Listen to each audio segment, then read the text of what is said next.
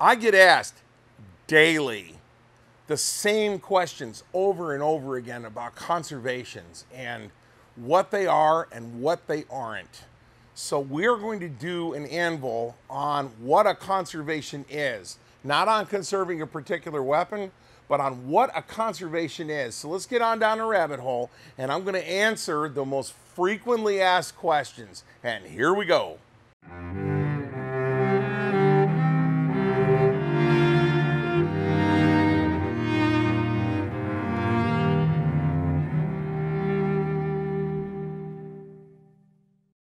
Cold Police Positive in 3220. Beautiful gun if you collect the degree of oxidation. If you're collecting how screwed up this gun isn't, you're in the game. But I don't know how well this color's coming out, but this thing has got this brown, almost purplish looking color on it. And I hate to break it to you guys, but this gun has got more rust on it than it really ought to allow to have. This is a prime candidate for conservation. It is not a prime candidate for wire wheeling. Conservation is stopping decay and not causing damage while you're doing it. The collector guys have got about an 80-year head start on this by screaming, oh my God, don't do anything to a gun. Well, in a day when you didn't have information, things would have been done to this gun that would have destroyed it. And later on in this video, I am going to show you the difference between a carding wheel and a wire wheel. We will not be wire wheeling this. However, I'm going to try something here and show you guys something. If you really get on this thing and you take all the oil off of this, we're going to learn that this color is really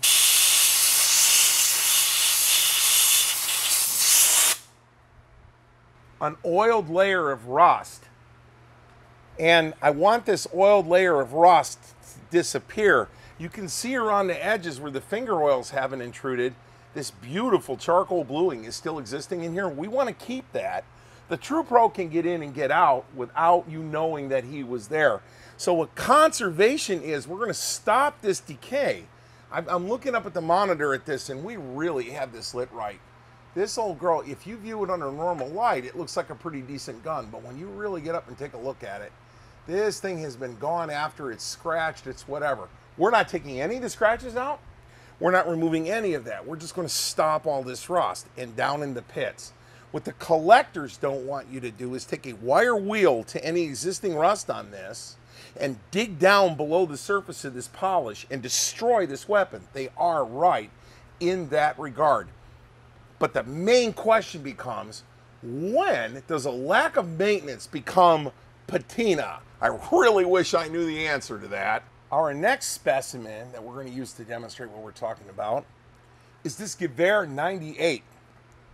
If we look at the top here, we can actually see, let me get that in the mirror right there, 1899 stamp. Longavizier that we talked about last week. It has the S Patronin mark on the barrel. Sometime in the early 1900s, this 1898 got updated to the 323 bore with the Spitzer and the longer chamber. So we know this thing has been through at least one period inside of a refurb facility. But since then, I would be willing to tell you this thing has never been taken apart. All of this metal here that's supposed to be in the white isn't. That's all rust. I'm playing the light over here so you can really see it. This has been probably just worn off from handling, but all of this patina here doesn't belong here and shouldn't even be there. So now we're going to be back up to this deal again. And what I'm showing you here is that if you take the oil off of this rust and dry this out, and by the way, I've already checked to make sure that this particular brake cleaner doesn't mess the varnish up on this gun. I've already checked that. We blow that thing dry, that is rust. I don't care what you call it. That whole thing right there is frosty. This should be in the bright. Now, when we're doing a conservation, we're going to stop that. Are we going to polish this receiver ring back down to the bright? Not really, but what we're doing on a conservation is stopping all of this decay. While we're doing our initial checkout of this particular rifle, we're looking at a couple of things. We're making sure that all the parts appear to be here. We're making sure it's empty. It hasn't had its trigger modified. It has that two-stage trigger pull where you can come up on it and then drop it. It's all here, and that's your big one. You've got to know whether or not you're going to have to do any actual refurbishment. I'm going to talk about refurbishment in a minute. So something else that this particular weapon has going on here is that this wood has actually warped up the grain and opened up this mouth here. But I'm looking at the screws in the bands, and I'm looking at the rest of the gun, and it looks pretty good, but it doesn't look to me like it's been out of the stock in a while. So God only knows what we're going to find when we get up in here. The wood has had a lot of impact damage. Again, we're not going to sand anything, but what we want to do is stop all this rust and take this layer of grime off of it. I don't know who... There's something else you got to look at. Look at the gun really well. I don't know who EC was. I don't know if that 1917 is spurious. I don't know who Jack or Doig or Doug or whatever the heck his name was. But sometimes you got to be careful, especially Civil War equipment. Oh my God. Civil War equipment's got little spurious things all over it that actually mean something. So step one is do your research. You've just got this milsurp dropped in your lap. Do some research and find out what it is. Who owned it? Is it particularly rare? Is it run of the mill? What do all these numbers mean? Find all this stuff out first. But I would advocate for always conserving one of these things. Just stop it from decaying. And again, we want to stop it from decaying without destroying the underlying weapon. Let's talk about tools. In this particular case, a portable, manually operated, optically guided inertial impact delivery device.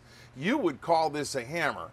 This particular hammer lives out in my car for a very specific task, and it does not require its face to be polished. If you hit a gun with a hammer that looks like that, you are going to be in a world of hurt because it's going to transfer every last little mark on this hammer onto the finish of your gun. Don't do that. Your hammers, this is that 2-ounce ball peen you see me use every week, and this thing gets its face tuned, and that is what a gun hammer should look like. It should be polished to a mirror. It's not hard to do. Try that sometime. Screwdrivers. This is the kind of screwdriver, even though this is a stubby, this has the blade. I want to show you that. That blade tapers. And the taper on this particular blade here,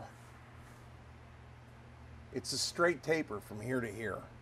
So the problem is it's only going to touch a screw head in one place. The kind of screwdrivers that you really want to wind up with is a parallel-sided screwdriver. And as you can see right here, this side is parallel to this side right inside the screw slot. Now this is a gigantic screwdriver. We're not going to use this particular one, but I picked it out here in order for you to take a look at where it is. This side and this side are parallel. So what we're going to do here is we're going to mess this towel up for a second. And I'm just going to draw a screw slot. In that particular screw slot, oh hey, Bruno just handed me a Sharpie marker. Let's do it this way. Here's your screw slot. Here's your head on your screw, right? We want a screwdriver that's going to touch the entire side. We don't want a screwdriver that's going to sit down in here like this and only touch right there. That's what you're trying to avoid. This screwdriver will cam out of this slot and it will produce destroyed looking screw heads. Destroyed looking screw head, Exhibit A, right there. All right, the wrong kind of screwdriver winds up chewing up and putting amateur marks all over this thing right here. And I'm trying to, yeah, you can see it right there. We're trying to not do that. We're trying to keep our screw heads clean and unmolested in this particular case with a hollow ground screwdriver. Now, I go through a lot of screwdrivers in this shop, and I buy them up at a pawn shop sometimes, and I'll just grab this particular screwdriver and I'll hollow grind it, and I'll just make the sides parallel on a grinding stone real quick. And hang on one second.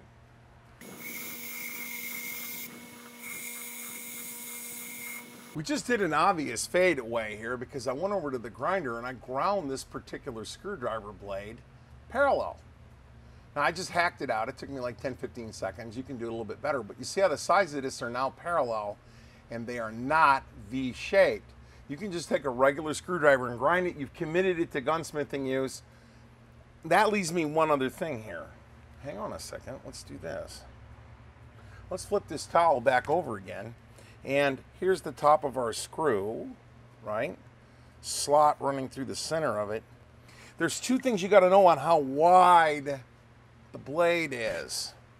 The blade has to come all the way out to the edges. You want the blade to touch all the way out. But what's sometimes worse is if you have a blade that's just a little bit too wide and it's in this fringe up here and it's in this fringe down here, and when you rotate the screwdriver, it tears this nasty gash all the way around the outside of the hole. So what that would look like is, let's say for instance, you have a screw with a slight cup on it like this.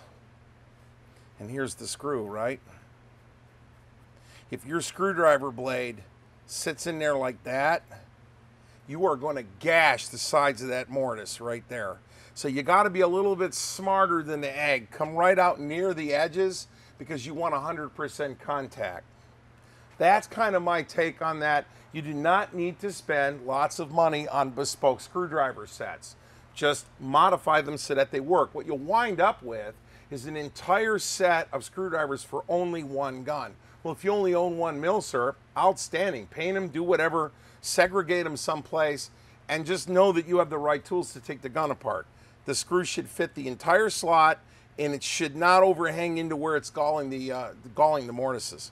Punches shouldn't look like this. They should look like this. They should be the same thing that we did to our hammer faces. If you miss with a punch and you hit something, you better hope that it makes a nice, clean, circular indent that can be easily peened away. So do the same thing with your punches. But that's pretty much it. You want to start with tools that fit, and then you want to make sure that you don't induce other issues in your attempts to do what you're going to do.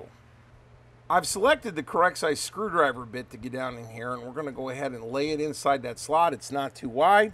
It's not too wide. It's exactly the right thickness. And we're going to, no, yes. You think I haven't slipped, missed that bit, hit a gun from that far away? You are mistaken. By tapping this bit down in here ever so slightly, we do a couple of things. One, we verify that the bit is actually a clean fit inside the head. And we're also kind of actually loading the threads a little bit. I don't know how much that matters. We'll come down on top here. Again, you don't need the fancy screwdrivers. You don't have to have the big money tools. But just have one that fits. So we'll take this screw out. And these particular plates happen to be lifting off. That's nice, because I'm going to tell you, Bakelite grip panels that are in that kind of shape do not occur very often. So let's assume that this particular panel wasn't going to lift off. A gentle hitting with a hammer will cause the frame to take off and the grip to stay in one place, and it will knock off. Wow, those are nice looking grips. So now we're getting up inside this thing already, and we're taking a look, and we're seeing that I'm going to spray this a little bit here with some electroclean.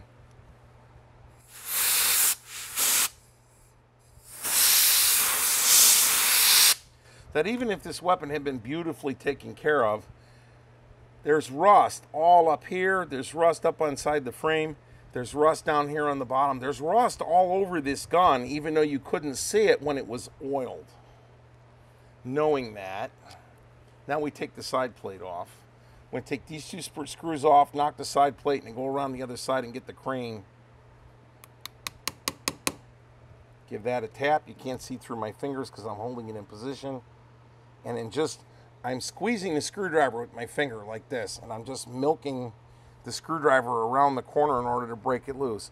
So far, we've been very fortunate, and this particular gun isn't fighting us. So far.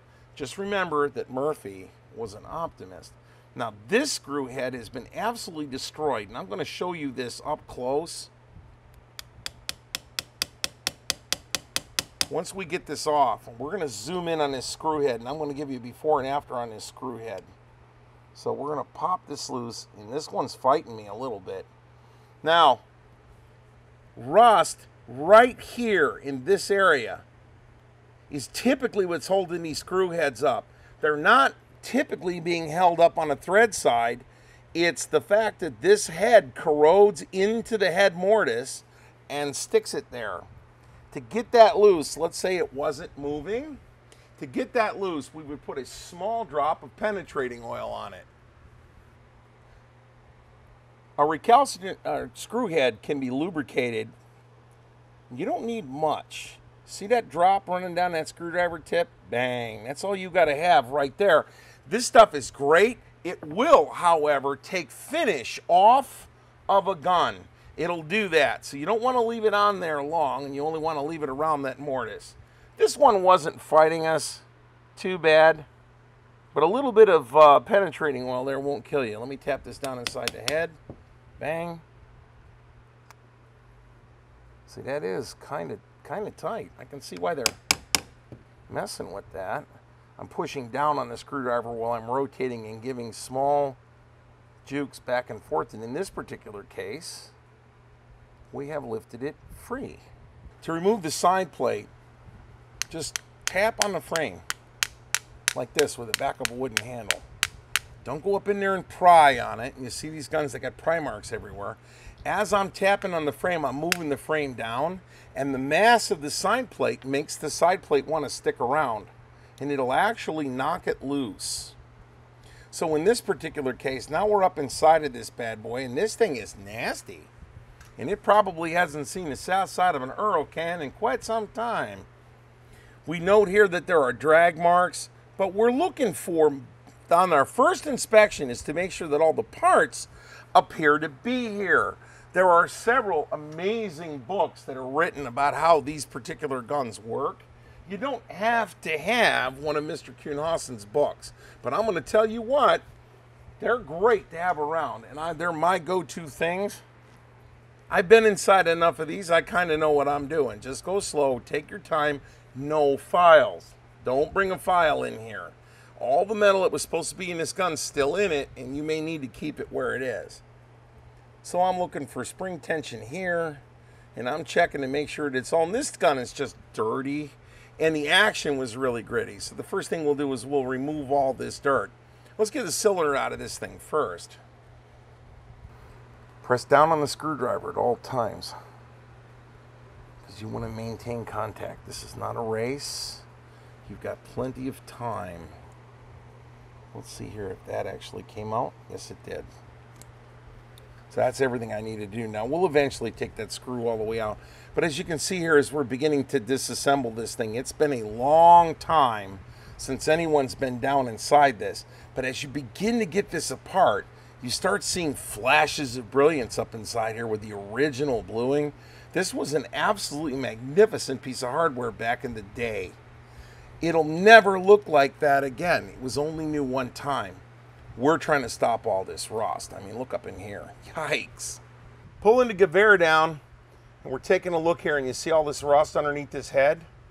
I had to use a little bit more force to take this screw out than I would have liked to have used.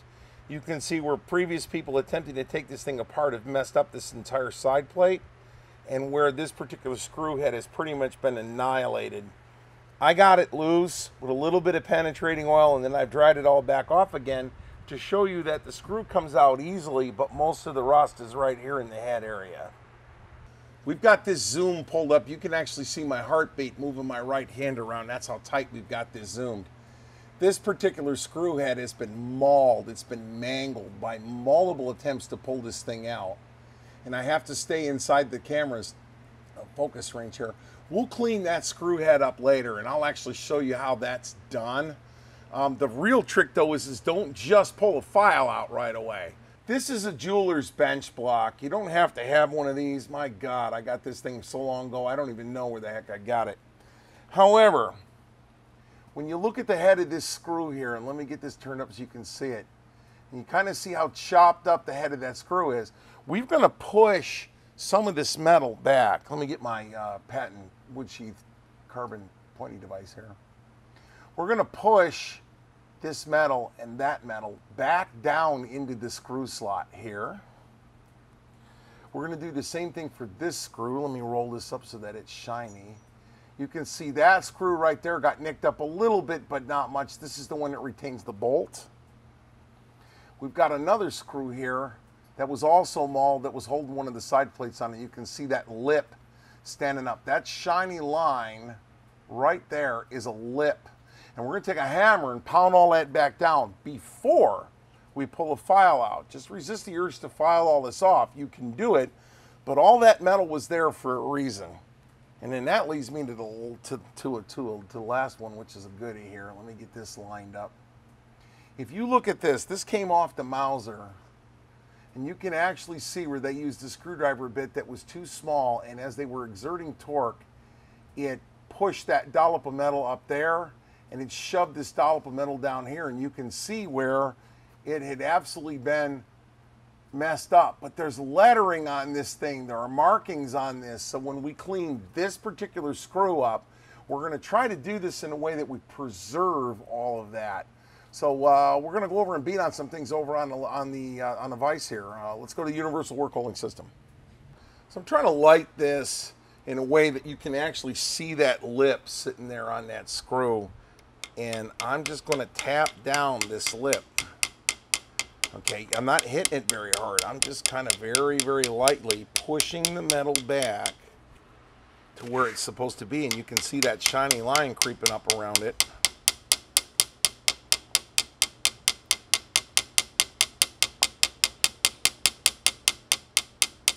Now don't go crazy. You can destroy this screw. I'm going to have to put my fingers in front of it here to rotate it for the camera.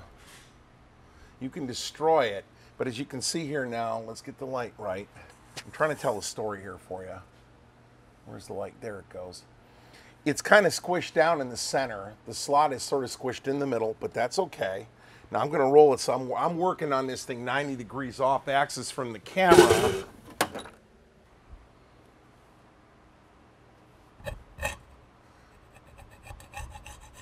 And now I'm not pushing down with the saw. I'm just letting the saw ride.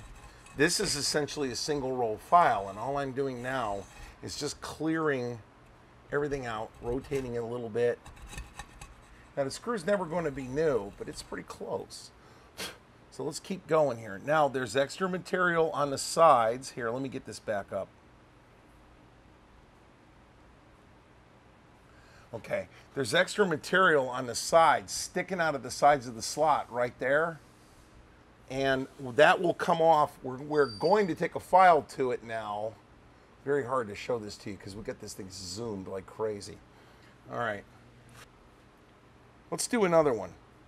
So not everybody's comfortable doing this, but you got to do it. So this is part of the refurbishment. Refurbishment is putting existing equipment back into operational order. Now, I can make these screw heads look really, really, really glitzy. We did that when we made the screw for that charger loading Lee Enfield. In this particular case, we're just going to clean these heads up a little bit, and then you almost could use a little bit of cold blue on them to make them turn blue again. Just very, very lightly cleaning this out. We're not moving any metal.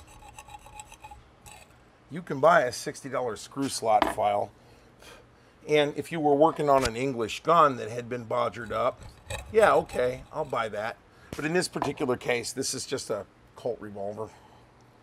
Okay, so here, hang on a minute. Let me get down into the field of view here. Here we go.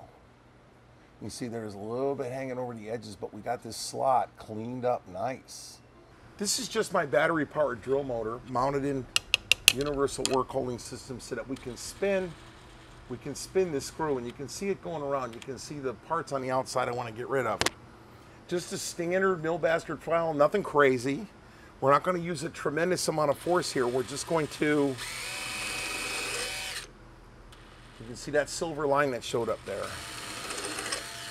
Not doing anything crazy. We don't want to change the size of the screw any. We just want to even it up. Okay, got that evened up there.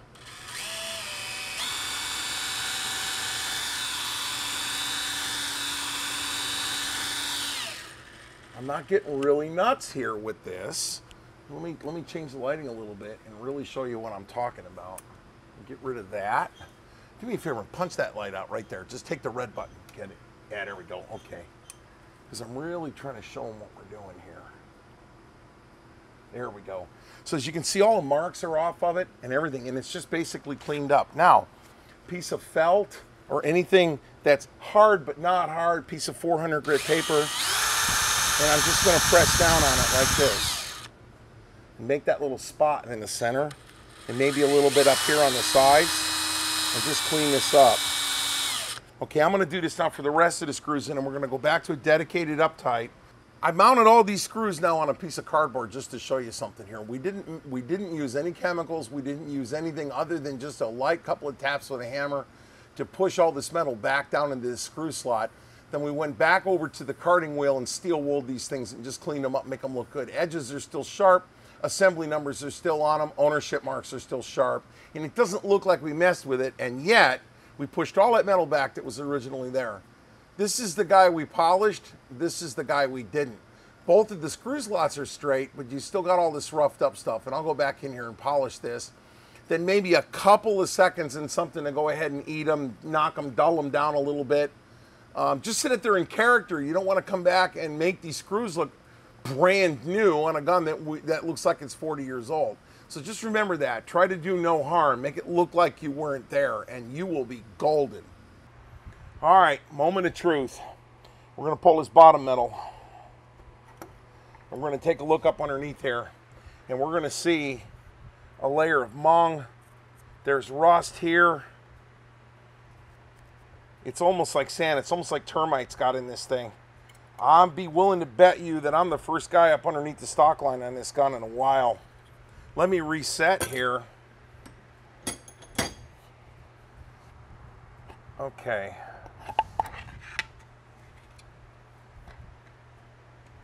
Let's take a look at what's going on up underneath here. This is why you got to take old milsurps apart. You got to do it. I don't know if that's showing up any better. I'm looking to Bruno here for some input. There's rust here. There isn't significant pitting, but it would not have taken much longer before this gun actually starts to pit. There's rust in this zone. This thing is nasty, and it needed help, and we're going in here to do it. This is why you take the stock off a milsurp, and this is why you conserve these things. And this is why I'm showing you guys how to do the maintenance. So we're doing an initial inspection up underneath the stock line here, and we're looking at the cross bolt. And this isn't as bad as you think because there's no oil impingement here. And this cross grain wood is still carrying recoil load up and around the magazine box here and here. This weapon is tight structurally. There's nothing wrong with it structurally. It's a little scary when you get back here. Hang on a minute here. Get me in on this oil right here. There it is, good.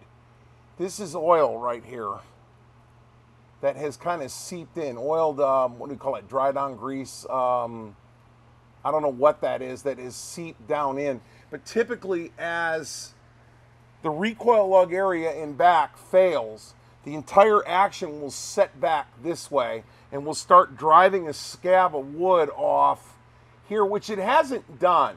This is incidental damage here. There's no drive back. We're not setting this. 03s are famous for this. 03s will climb out of their bedding and you get this big crack back here where the point of the pencil is, and the owner will say, I want you to fix the crack, when in fact what I need to do is rebed the gun up front. It needs to be rebedded up here by the recoil lug. So in this particular case, this weapon is structurally in pretty good shape. When we look down the bore, that might very well be a different case. There is a point in the disassembly of some of these guns when you need to just stop. Okay, so this star is spring loaded. However, in order to take this star the rest of the way off this cold, and this is where you're paying me to know what I know, those 4 little stakes right there, 1, 2, 3, 4, this is the end of a screw coming up through the end of this star that has been staked in place. I highly recommend you don't clear those stakes because you've gone too far. So like when you come up on things that have been peened, when you come in, there are some things that were obviously never intended to be taken apart, and this is one of them. Can you still conserve this with the spring in it? Yes, you can conserve it with the spring in it. You just got to remember that all of the water has to be gotten out of the inside of this thing when you're doing it, and I'll make sure I'll bring that up.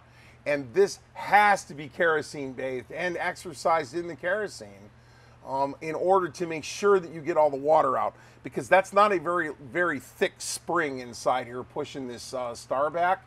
And if you corrode that spring, it will not take long, it will snap, and then you will have to clear the 4 stakes. Many of you will probably not be comfortable taking something this far apart. But I'll tell you what,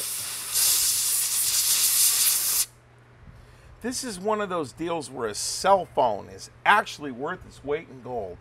Take photographs on your way out so that you can put it back together again on your way in.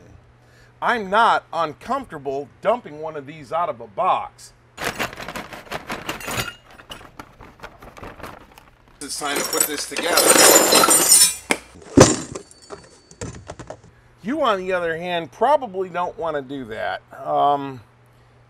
As you get down inside, be mindful of the fact that there are springs and plungers and all kinds of little deals here that have to be disassembled and taken apart.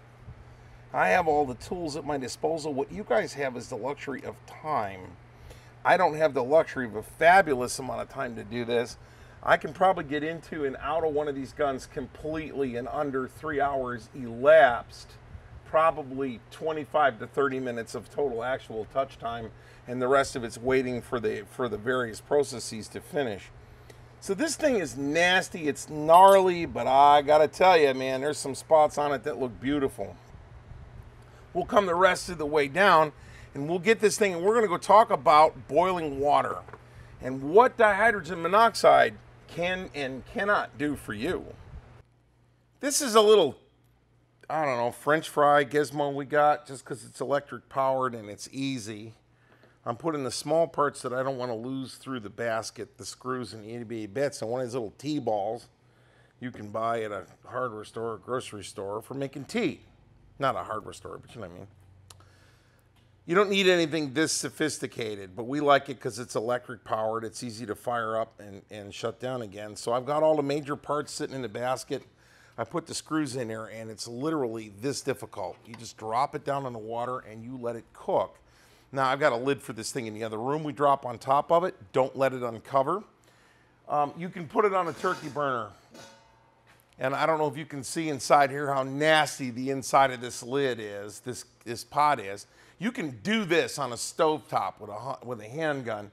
Go buy one of these purpose-built pots, 8, 10, 12 bucks at Wally World. Do that. Don't use one of your mom's pots because all of the oil and all the sludge and all the grime is going to wind up on the inside of this thing, and it's nasty. I mean, it's there's a layer of sludge on the inside of this that's pretty nasty. But all you're going to do is boil it. More than 30 to 45 minutes at a crack doesn't get you anything after about 45 minutes. That's straight water.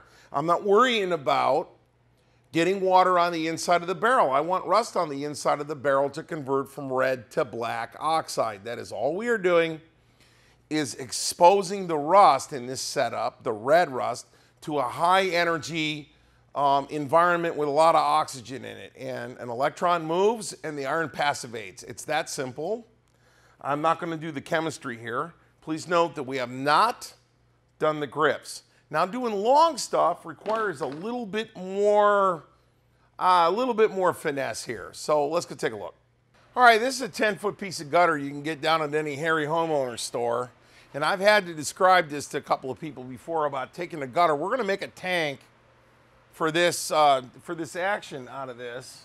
It's only got to be a couple inches longer. There's nothing set in stone here. It's just...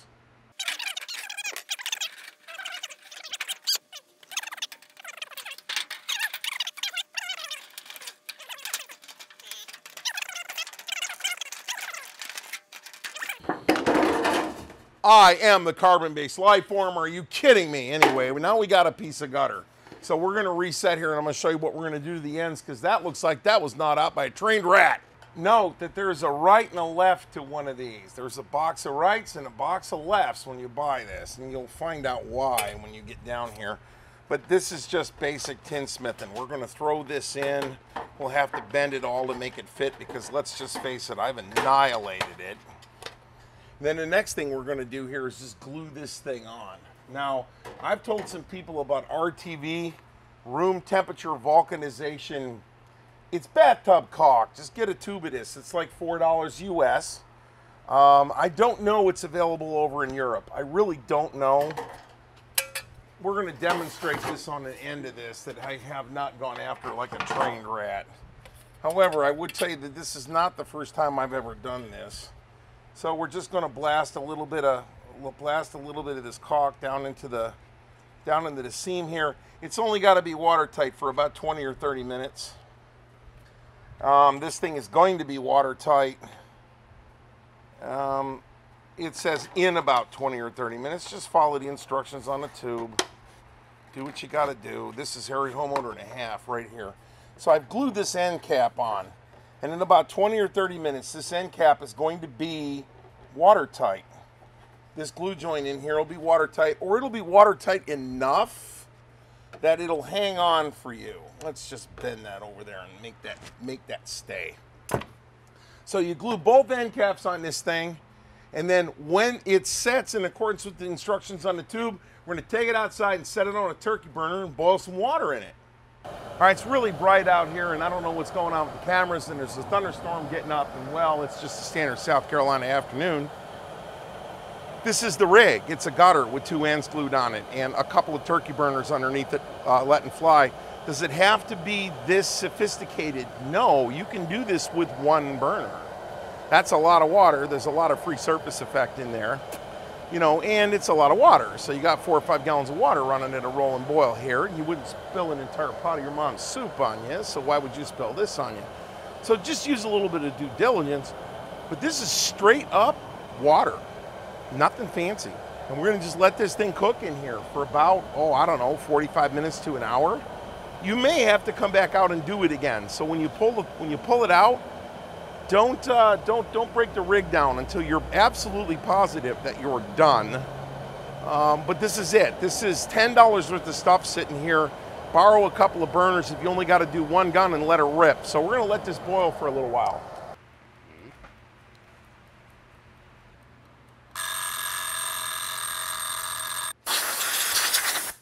Now I'm using air. You don't have to have air, but I'm just getting all the water off of this stuff just to make it easy to look at.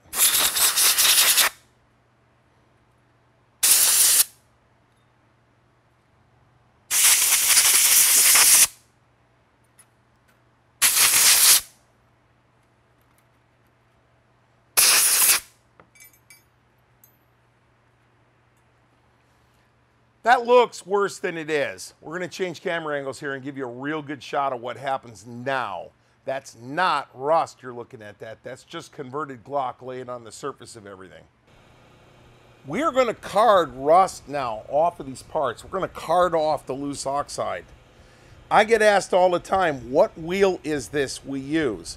You don't need to use a powered wheel. However, if you do, this is a Grobe 16.463 4-row wheel. That's what we're using. You can get it from Brownells. You can get it from anywhere you want to get it. You can use 2-row wheels. You can use a variety of other things that I'm going to show you. Right now, I do things under power because I got to get on about it. All we are doing is very, very lightly running this surface oxide off. And this wheel is so soft, I can touch it with my fingers. Now, I'll have to degrease it again. In this particular case, we're not doing any actual bluing. We're just carting off block. But as you can see here, this side is now shiny. That side has still got all its nastiness on it.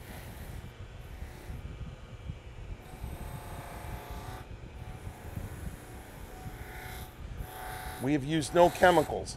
So the question has been, you know, you say don't use a wire wheel, and yet he's using a wire wheel. This is not a wire wheel. I'm going to show you a wire wheel here in a little bit, and I'm going to tell you what destroying something looks like. This is a wire wheel. This has wires that are probably 15, 20 thousandths of an inch thick. This thing, if you get anywhere near this thing will hurt you. This is not a carding wheel. Not a carding wheel. You put your finger in that, you will pull back a bloody stump. So let me show you something here. This bar of steel is shiny. Here's your rusted gun. So what happens when you wire wheel down to the bottom of this?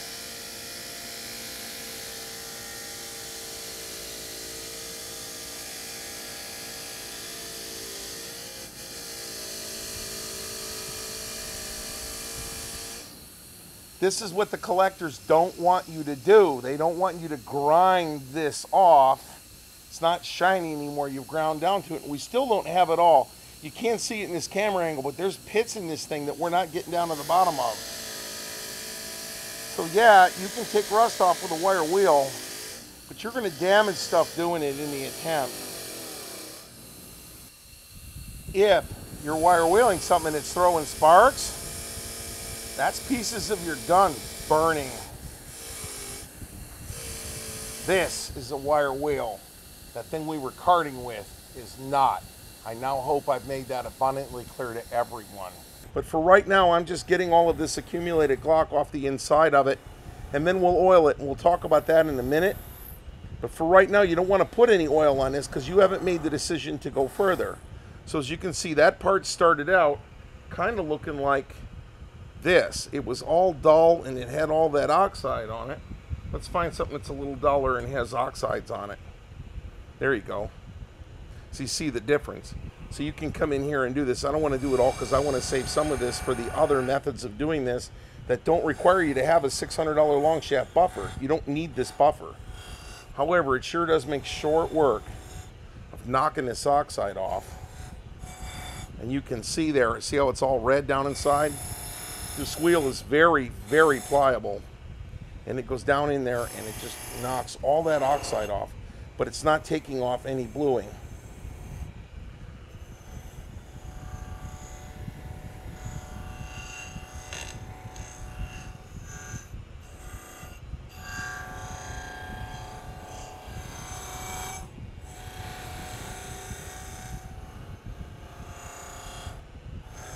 There are other ways to card this, but if you'd like to see an entire gun done, go back and look at Blue or Not to Blue #1, where we did a Chamelot Delvine that came out beautiful. Let's look at other methods of carding. A little bit of acetone and some 4/0 steel wool.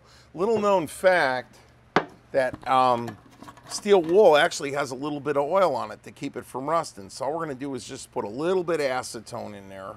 You don't need much. It doesn't have to cost a whole lot. You don't need a gallon of it.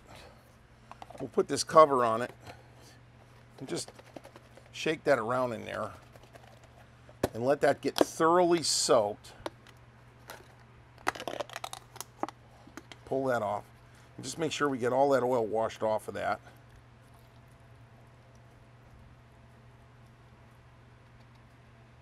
And let that sit there for a couple of seconds and let the acetone go ahead and fume off out of it. All right, I've let that sit there and I've picked it up once just to make sure that all the acetone evaporated out of it. It moved. Okay, so let's just move this frame out of the way and take a look at the before and after here. There's the part that I power wheeled right there, and you can see how nice and shiny that is. No chemicals, no abrasives. This is a piece that's got a lot of chemical on it. I mean, I'm sorry, a lot of converted rust on it. So all I'm doing now with the degreased steel wool is just walking in and wiping this off. And as you can see, it gives you exactly the same effect. It's the same, it takes a lot longer to do a gun with a piece of steel wool. I do stuff with power, but you don't need thousands of dollars of high-speed equipment to do this. You really don't. As you can see here, we didn't damage anything. I'll have to get up inside this crack. And I've been asked, well, how do you get up inside of a magazine tube? The answer to that is simply toothbrush, Mark 1, Mod 0. This is my bench brush right here. And you can just go in and scrub it. You can get off the inside of, down inside of receivers this way. You can get stuff that's inside where you don't want to put your fingers. Now that wire wheel over there would have gone after this. I'm sorry, it's not a wire wheel, it's a carding wheel. So now that leads me to tell you the difference between a wire wheel and a carding wheel. There's still stuff that has to be gone after. You got to do the whole gun. It takes time. Point being, though, is you went from something that had all this oxide on it to something that doesn't.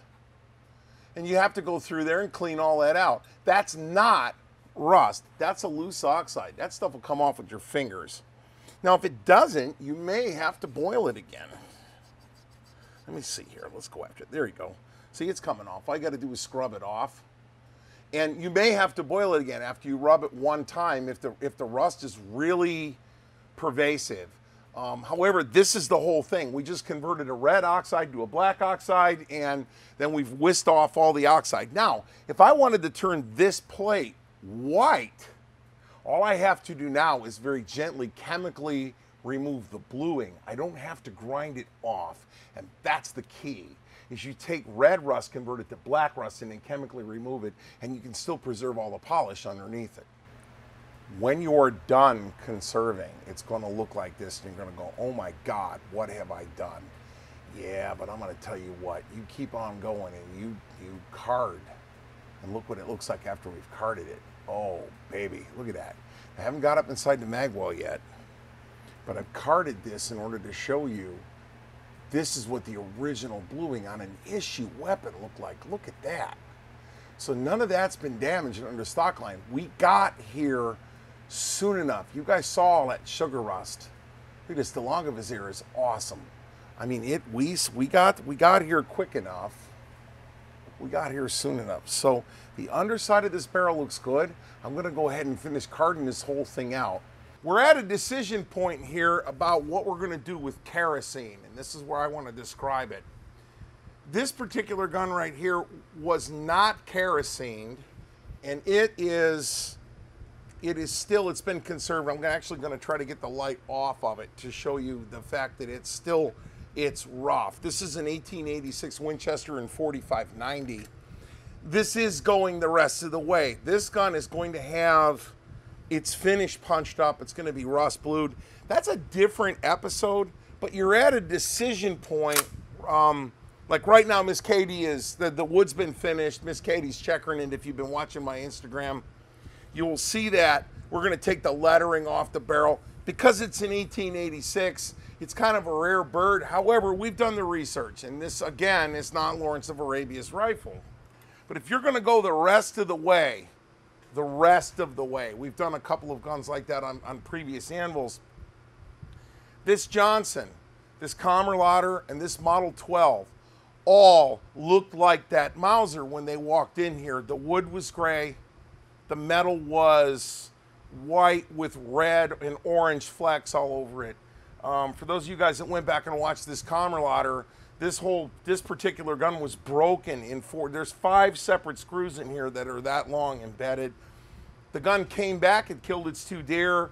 It's been refreshed, it looks great. This Johnson, when we did the episode on it, we weren't all the way done. We've since made the missing buffer piece for back here.